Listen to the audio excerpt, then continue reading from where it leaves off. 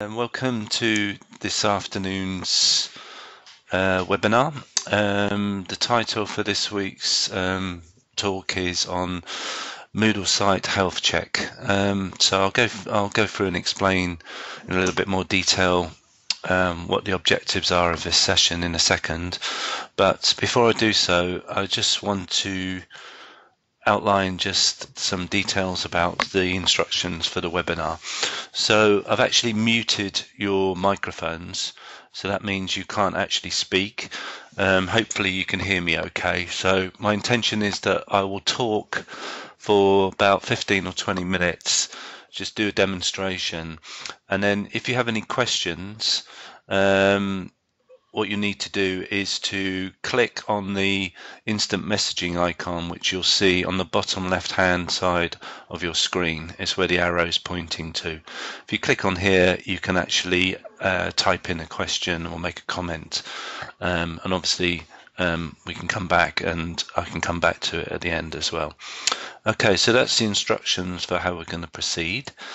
The aims of this session are really just one, really. So what I'm going to do is briefly outline what the Dell baseline is, very briefly, and then I'm going to take you into a Moodle module and show how how the Dell baseline should work in a module, what the essential minimum requirements that needed to go into a Moodle module. So as I say, I'll try and keep this down to about 15 or 20 minutes. Also, the session is being recorded so that at a later date I'll put up the recording link on Yammer as well. So not only does it record the voice, but it also records the chat room conversation that any participants' comments or questions as well.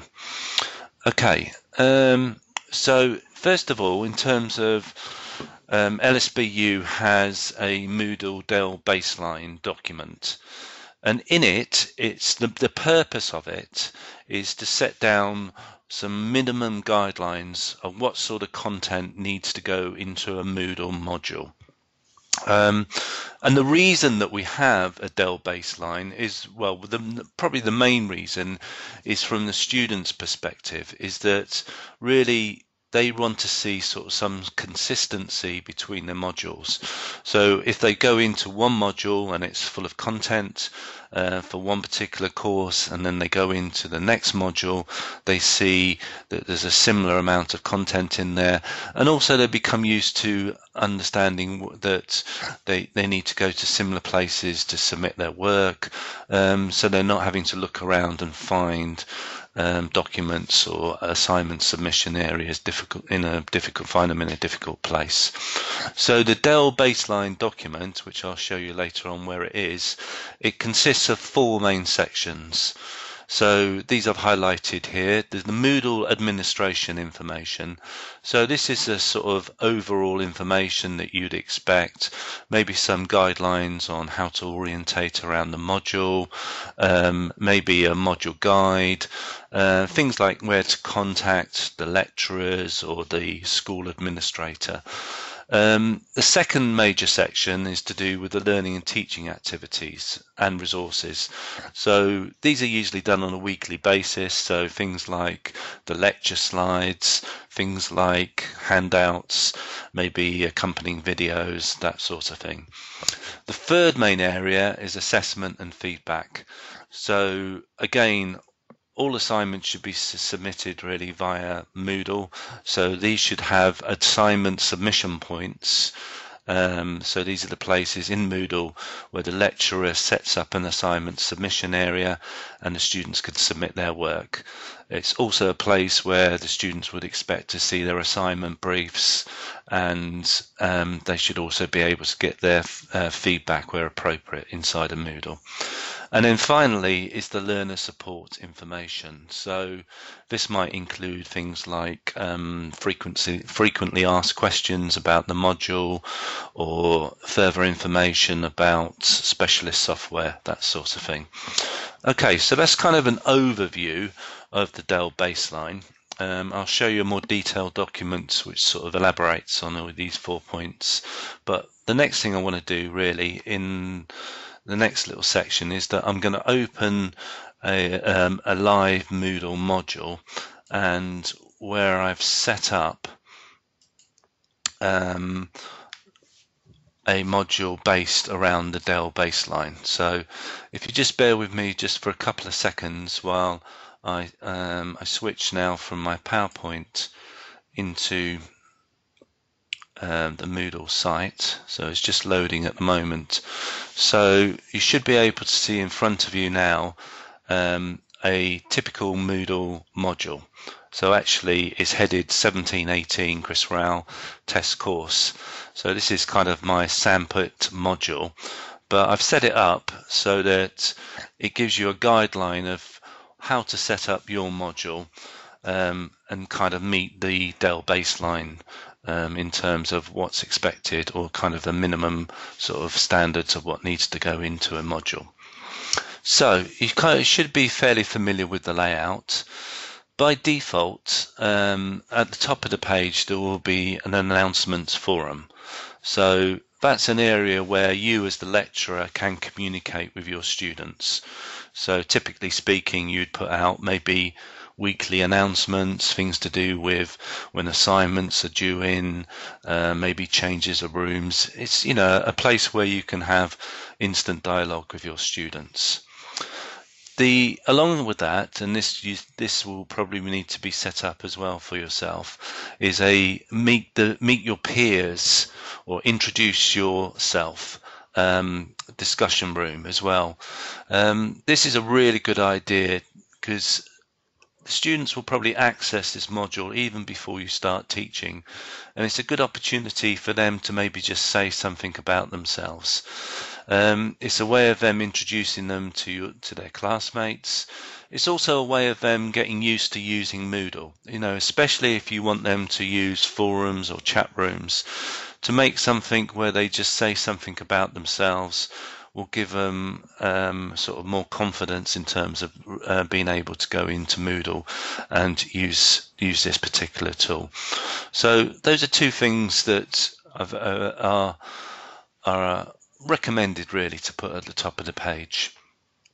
Then just to give you again a sort of a holistic view of the whole module, how I've organized this, I've got 3 sections at the top: module overview, assessment and feedback, resources and learning support, and then below that I've got the weekly content of this particular semester. So that's how I've organized it. And this is exactly the view the students are going to see. So the first section, module overview, if I click on there, it will take you into this section. And what I've done in here is I've just labeled it at the top, the type of information that the students or the baseline suggests that you put into this section. So first of all, the first guide is called a Moodle module orientation. So this version is done in a PowerPoint, and it gives the student a guide of what's expected of them in terms of studying this particular module. So in there you would maybe include information about what type of activities they're expected to contribute to, maybe some guidance about assessment, maybe how many hours a week they're expected to actually be studying in this particular module, maybe online or in a face-to-face context. So some general guidelines, and also which sections they need to go to in terms of getting the essential information for this course. Along with that, you would need a module guide. Now again, for most courses or most modules that have already been written, this document has to have been written for validation. So and it's probably already done, and in certain cases you will give us a paper guide to your students on the particular module. So really it's just a question of making sure that's uploaded to this particular section.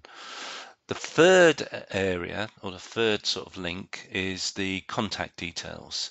So let me just open that for a second. And again, this is clearly set out. So you've got the module leader, Mr. Flintstone, and along with that, their email, their telephone number, and something about their office hours and how the students need to contact that particular person. So in this case, they need to make an appointment, but you could put, say, you're open or for a drop-in session or for 1 hour a week or whatever it is. Along with that, we've got other lecture or seminar leaders. And probably just as importantly as well is where the students can contact their course administrator. So that's going to vary from one school to another, but again, it's very useful information for the student. Okay, so let me go back. And then the final section is, or the final link rather, is the module evaluation questionnaire. So again, for all modules, you need to include a module evaluation questionnaire into your course, where the students can click on the link, and then towards the end of the semester they can fill in their views about the course. Right, so that's the first section. That's looking at the course overview. If I go back, the second section, and again, really recommend that you put this at the top of the page, is assessment and feedback. So if I click into there, I'll give you an example of how this section can be laid out. So what we've got here are, again, a brief overview of what's in this section. As you can see, there's an assignment brief for all three of the assignments, and in this particular case there are 3 submission points, 1, 2 and 3, that go with each assignment, and in addition to that there's an assignment marking criteria as well. So make sure obviously the 2 things are linked, so assignment, and they're clearly labelled. So assignment 1 brief really needs to go next to the submission point, which is the assignment. I've called it submit assignment 1 here, and similarly for assignment 2 and assignment 3. Clearly labelled, and also once you go into it, the dates will be available as well. I've put a slightly different version there as well, if you want to put some actual details with it. And along with that, along with the assignments, again, it's really good to actually give the students some guidelines on what they need to expect if they're actually doing an exam or they have further assessment. So again, we've got another document here, and that's the type of information that we recommend. You don't just put up just before the test or just before the exam, but put up at the start of the course so that students can easily access it, along with the submission areas as well. So again, it's a good idea to have those set up as soon as the course becomes, the module becomes available to the students. The third area is the resources and learning support. So let me click on there and I'll go into it. And again, this is a very simple way to set this area up. So the first one has got a module frequently asked questions. So again, this can be a discussion area for the students. So if the students click on there, they can ask you a question, and this is specific to the actual module that they're studying. And then you can recycle those questions, especially if you're getting the same types of questions coming up as well. Along with that, you would need a module study guide, some more details about how or what's expected in this particular module. And again, along with that, we recommend that you actually provide the students with some sample or exemplar essays or past assignments. So again, gives the student some sort of clear idea of what's sort of expected from them. So I've uploaded again an assignment here, but also you might, if it's an exam-based course, you might actually want to provide some sample exam questions and maybe some sample exam answers as well for the students. So again, they can see even right at the start of the course what they're aiming for in terms of where they were going to end up at the end of the semester. Okay, so those are three sort of sections that give us sort of the essential background information for the students. In terms of the weekly content, so I've just labelled it week 1, week 2, week 3, week 4. Again, along with that, you might actually want to add the topics to the week as well. So you might be week 1, introduction to business, week 2, whatever the topic is for that particular week. But I've just kept it simple here. Again, if I click on week 1, actually go into week 1, again, here's a sort of good guideline in terms of laying out the content for a weekly session. So I've subdivided week 1 into 3 different sections. So we've got lecture notes, stroke slides, additional resources and activities, and further study. So again, in terms of lecture notes or slides, maybe you could upload the PowerPoint slides from the session. If you had some, you can turn those easily into a PDF and upload those. Or maybe you've actually, you could have even recorded the session and then you could actually upload the video there as well. In terms of additional resources, again, Moodle has a variety of ways of uploading content.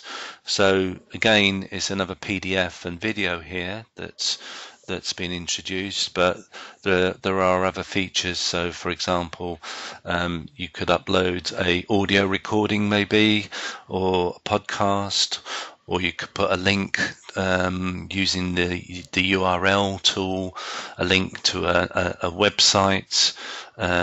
You could actually add some sort of activity. Maybe it could be a wiki or a blog or a discussion forum for that particular week.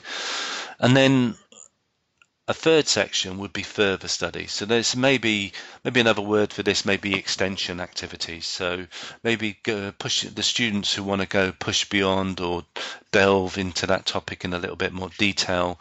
You could provide some additional reading or some extra links or extra resources that take the student maybe even beyond the content of that particular week, if so required.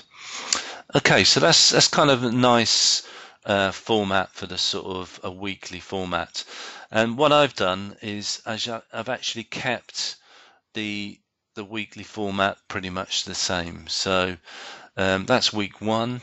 If you went to week 2, you would see the same thing. So the same heading: lecture notes, additional resources, further study, and so on. And that's pretty much the same all the weeks down, so weeks 1 to weeks 9. If you would notice in week 10, there's not actually any activities there, so it's really recommended that if you do have an empty folder, an empty section like this, that you really ought to delete it. I mean, students will go into it and probably be expecting something in there. So that's easy enough to delete. If you haven't done that before, if you go to the top of the page, turn editing on, and then if you scroll down to the particular section, and I think it was week 10, and as you can see, there's nothing in that section. So if I click on the edit button next to that section and then go delete topic, I'm going to get rid of that section. And if I turn the editing off again, you can see that particular section has disappeared now. So it's not a good idea to have an empty section. One other area though at the bottom, and you can see this is slightly greyed out, is that we've got a empty section here, and this is, I've called it external examiners content. This section is deliberately hidden. So in here you can actually hide a particular section and only the external examiners could go in there. So if you wanted to highlight anything for your externals, maybe it was a really good piece of students' work, or some specific details that you wanted only the external examiners to see, you can go down and hide that section. Again, hiding the section is very easy. So turn editing on, scroll down to the section that you particularly want, click on the edit button, and you can see this topic is hidden. So you've got the eye with the eye icon with a little line crossed out to show the topic, and then likewise to hide it again, just click on the icons there. Okay, so that's more or less it in terms of a layout that meets the Dell baseline. One other area that's really important though is if you look at the blocks, and these are the blocks on the right hand side of the screen, you can see by default these will be showing up. So and I just want to highlight one of these, and that's the reading list. Again, it's essential that all the modules on all the courses really have a reading list that students can go into. Because this is my test area, this is not set up, but the library, and there will be a library contact person who you can speak to for your particular school. They will set up the link and they will set up the reading list, and that's automatically will feed into that block there. So if that's not working for your particular module, or you don't know how to update that, you need to contact your library liaison person and they can show you how to do that. Okay, that's it in terms of the basic layout for a particular module. Let me take you to one useful link which will show you where you need to go in terms of further help. So if you go to the top left hand of the screen, click on Module Help. This gives you 3 bits of information where you can get further help. So if you want guides, click on here. So again, if I click here, this will take you to the module help sheets. If you click on here, there's a guide for all the features that I've talked about in this webinar, and if you scroll right down to the bottom, there's the more detailed document somewhere. Here we go, the Dell baseline requirements for all Moodle modules. So it's a written document basically going through all the features that I've just talked about in the last 15-20 minutes or so. Okay, let me stop there. So that's it in terms of today's webinar. I'll just return to my slides.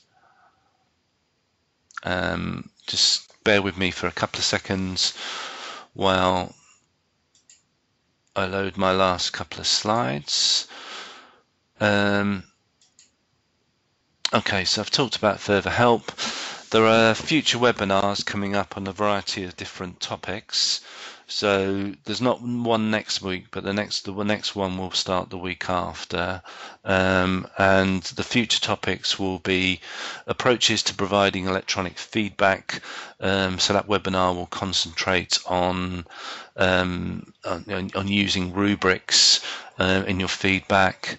What's new in Moodle? So that will talk about the new features that we've added over the summer. The third one, setting up and managing group assignments in Moodle, and that will be followed by anonymous marking in Moodle, and then finally getting Moodle ready for next semester. So those are the future topics coming up. My contact details are here, and I'll leave those up for a couple of minutes, and I will stop